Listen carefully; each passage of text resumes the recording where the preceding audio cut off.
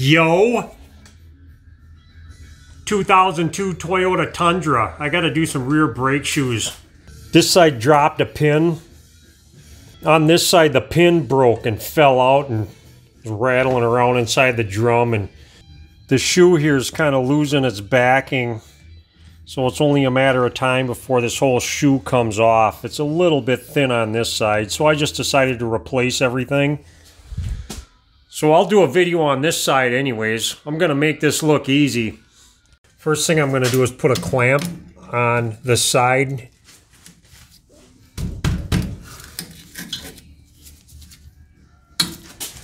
I like to do that because when I take this spring off, it's gonna push the wheel cylinder over this way, and sometimes on some vehicles it'll pop this side of the wheel cylinder right out and brake fluid will go all over the place. So I just put this on here as a safety precaution to make sure that doesn't happen. Then I can get in here with a vice grip and take this spring off. I'm just going to clamp this down and just pry up against the hub, and I can get that spring off. I can leave it in there or take it out. Then I got a needle nose vice grip. I'm just going to lightly clamp down on this and just push in and turn, and this spring comes out. There's another retainer on the back side of this. It's rusted in really good. Get that pin out. And at this point I can take this clamp off, and this adjuster will kind of fall out. I'm going to stab that back in there. I can take this side off. There's a little spring down here holding this stuff in. I can take this off like this. Now on this side I got the same deal here. Get this spring off of here. There's an actual spring tool you can buy for these, but I like a small needle nose vice grip better. Then I can take this whole thing out as an assembly. There's just an e-brake cable on here I gotta take off like that. I already did a rear lube and adjust on this thing because I thought that's all it needed until I got to the other side, because the victim was saying that there was a noise on the driver's side. So I just took it off, and I noticed that it was dry as a bone and the pads were sticking really good. You want everything to slide around really nice, and if you can bang on the pads side to side and they don't move, then sometimes you might have a wheel cylinder issue where these don't move, or the pads are just really rusted in here. These contact points, there's 3 contact points for the brake shoes. I can just scrape these off, but they're really thick here, so I'm just going to hit them with a chipping hammer and get the big scale off of it.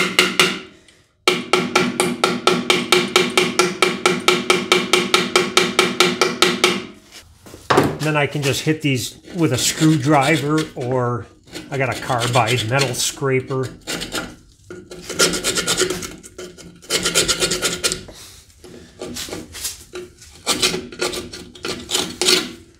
Get the rest of that off. There's a contact surface here, contact surface here. That's all clean. Then I just got to do the same to the other side.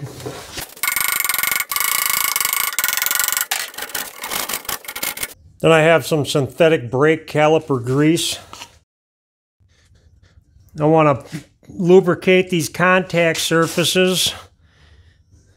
The 3 spots here, and the spot right here where the brake pad, the brake shoe rests, and then this spot right here I want to hit. And then this pin, I want to lubricate the back of the hole for the pin too. Make sure there's a good amount of lubricant back there, because sometimes that pin moves around, and if that's not lubricated, it'll make a little squeaky noise.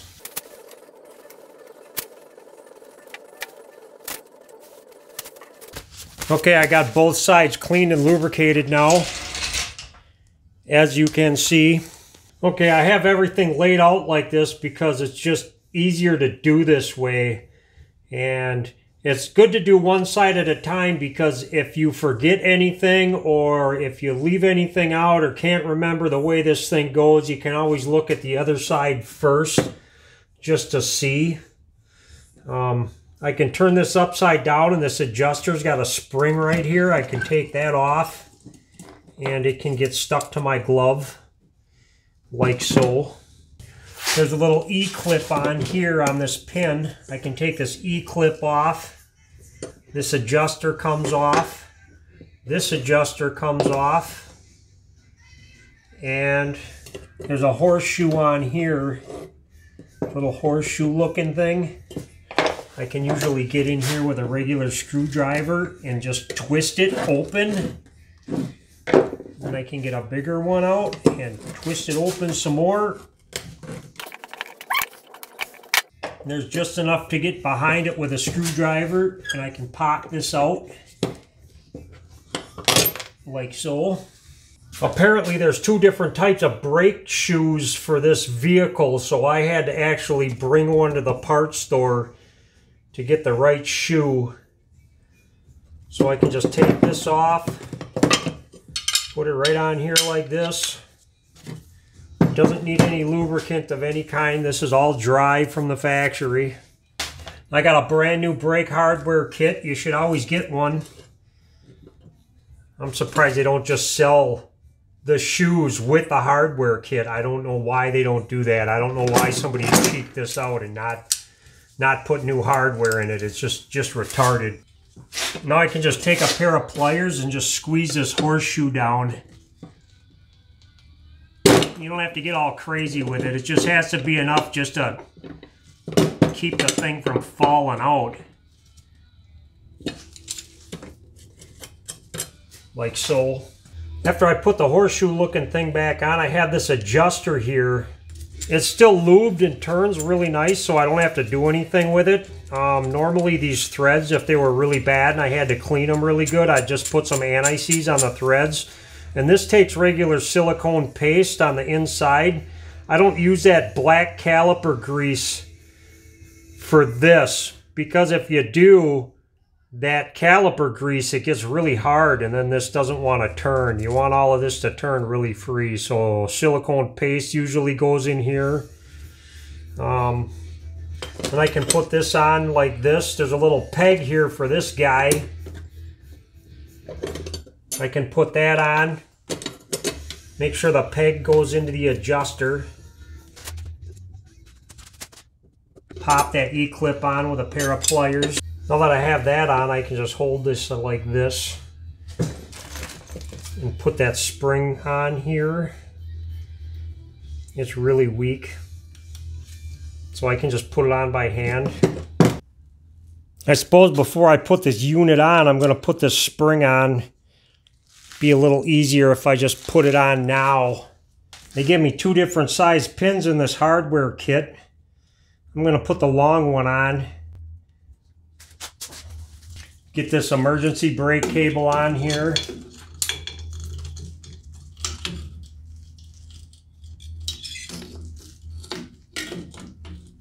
I'm just going to set this up here. Line up that pin with the hole.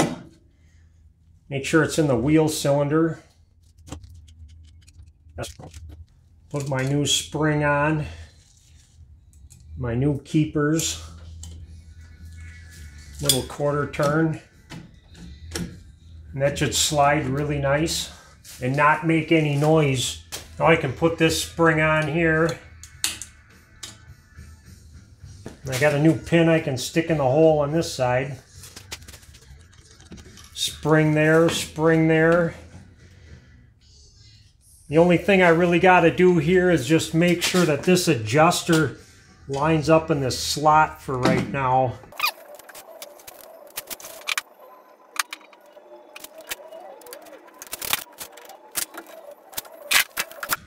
Put my vice grip on there.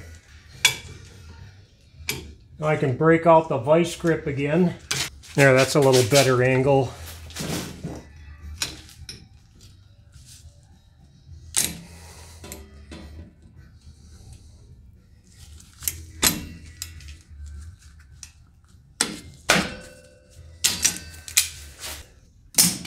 Can let go of that. My adjuster is supposed to hit the, there it goes. That's how that's supposed to work. And now I can just hit these pads and they should slide really nice and not make any noise. If they make any noise, then something's not lubricated right. And if they don't slide, then you probably didn't get enough crust off of the thing. I just want to make sure I don't have any big chunks of grease on the shoes. They look pretty good. I'm not going to resurface these drums. I rarely ever do. The only thing I did was just sand a lip off of this. They don't pulsate or anything, so they should be fine. And now I just want to put the drum on. And I still have the drum off on the other side, so I can turn this really easy. And it's really free. And I want the brake shoes to just barely drag on the drum.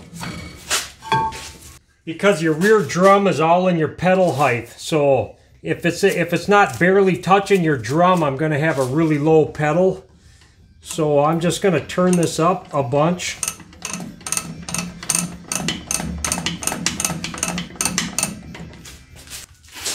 And I'm going to check this again.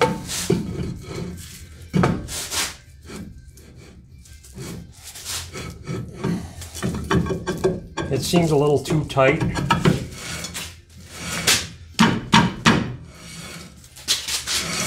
Actually, that's about right. It's just barely touching. I can feel a spot where it's free, and then it just barely touches. So that feels really nice. I'm going to leave it there. Do the same to the other side. And that's a brake job. Okay, bye.